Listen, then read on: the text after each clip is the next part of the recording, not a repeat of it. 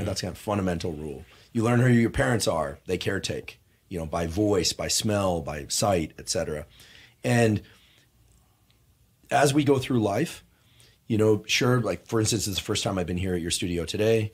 There are a bunch of novel objects, new people that I'm meeting, etc. But nothing is so outside of my expectation, especially given that it's you, Bert, and you, Tom.